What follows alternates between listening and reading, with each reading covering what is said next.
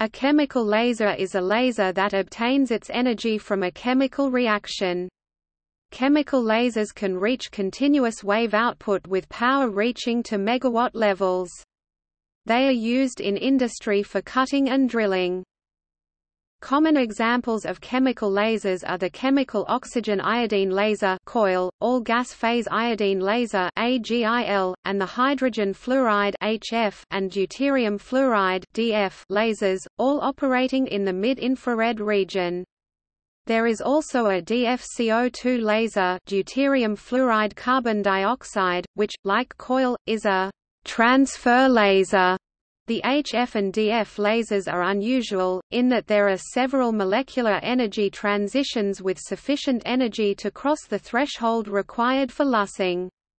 Since the molecules do not collide frequently enough to redistribute the energy, several of these laser modes operate either simultaneously, or in extremely rapid succession, so that an HF or DF laser appears to operate simultaneously on several wavelengths unless a wavelength selection device is incorporated into the resonator.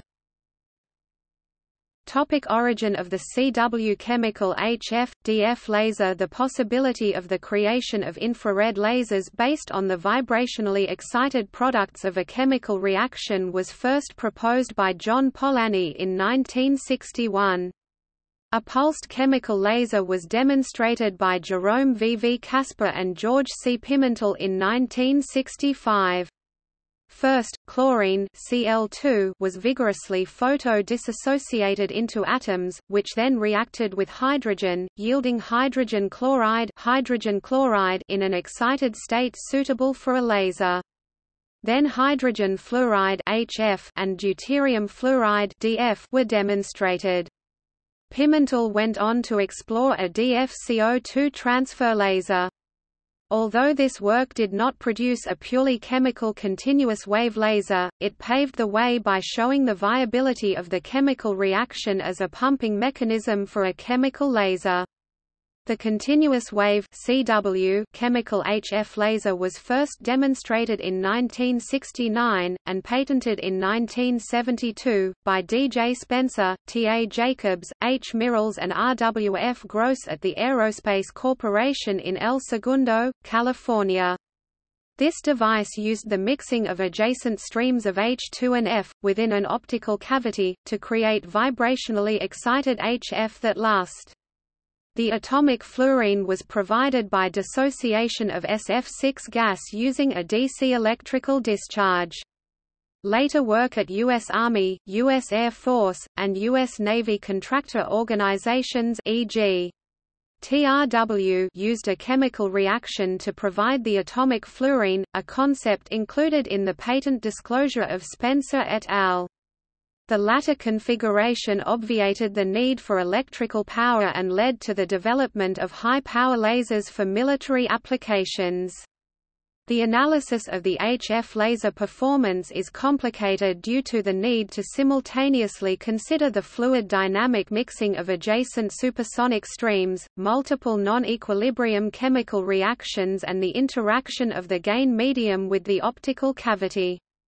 The researchers at the Aerospace Corporation developed the first exact analytic flame sheet solution, the first numerical computer code solution and the first simplified model describing CWHF chemical laser performance. Chemical lasers stimulated the use of wave optics calculations for resonator analysis.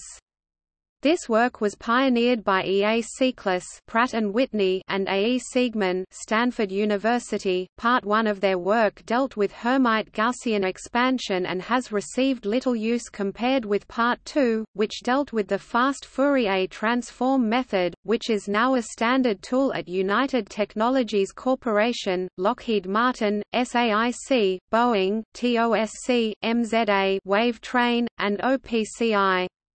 Most of these companies competed for contracts to build HF and DF lasers for DARPA, the U.S. Air Force, the U.S. Army, or the U.S. Navy throughout the 1970s and 1980s.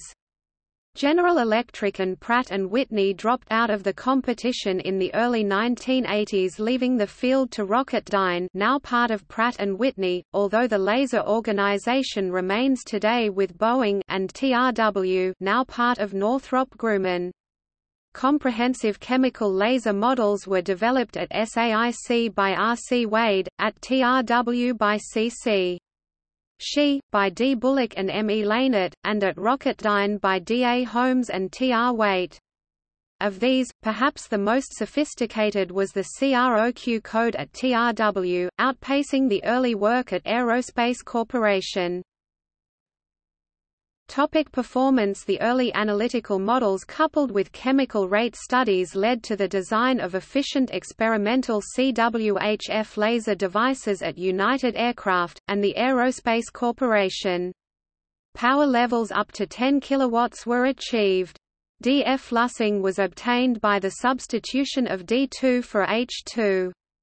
A group at United Aircraft Research Laboratories produced a recirculating chemical laser, which did not rely on the continuous consumption of chemical reactants. The TRW Systems Group in Redondo Beach, California, subsequently received U.S. Air Force contracts to build higher power CWHF, DF lasers.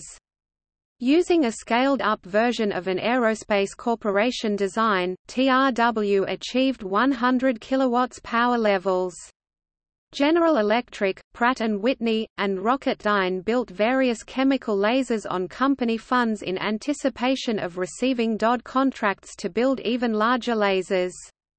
Only Rocketdyne received contracts of sufficient value to continue competing with TRW. TRW produced the MIRACL device for the U.S. Navy that achieved megawatt power levels. The latter is believed to be the highest power continuous laser, of any type, developed to date 2007.